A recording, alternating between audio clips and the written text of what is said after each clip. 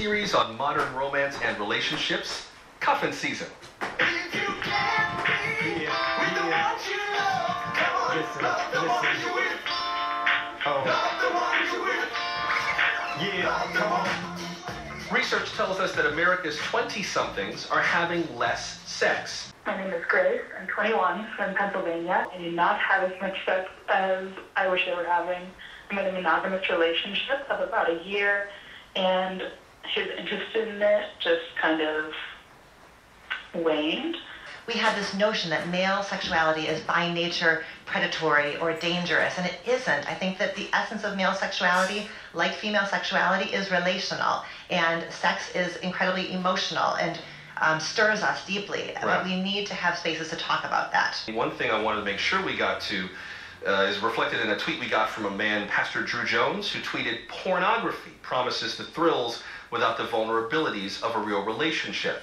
A lot's been made about the impact of pornography, both to give unreasonable expectations about sex and also to depict other forms of sexuality that help people identify who they are and what they're into and things like that.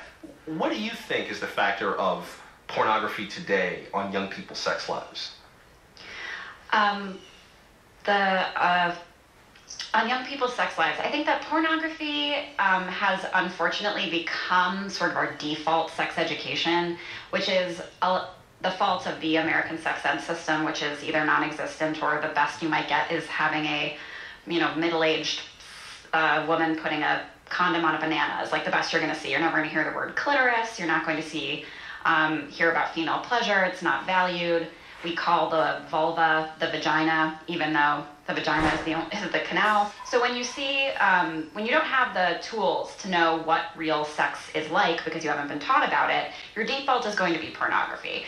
There's nothing inherently wrong with pornography. It's meant to be entertainment. It's not meant to be real life. But when it's the only thing you have, it's the only thing that you learn from, which ends up creating these unrealistic expectations around sexuality. Women think that they need to have these tiny waists and blonde hair and giant boobs and no hair on their vulvas whatsoever in order to be attractive, and men think they have to have these gigantic penises, and there's no attention paid to the clitoris, which is why the gender gap exists in the first place.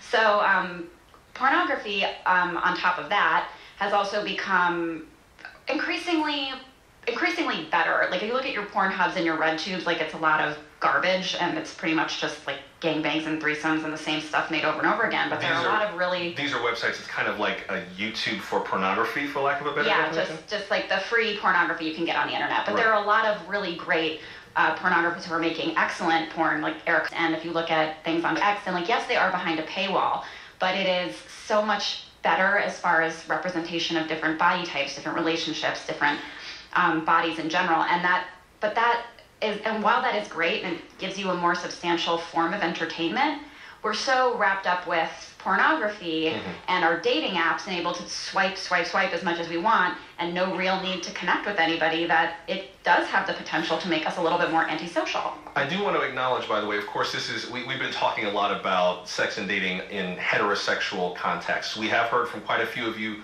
who are LGBT. I am gay myself, so that is definitely not something that is lost on us. There's also another aspect of non-heterosexuality that at least two of you have commented on.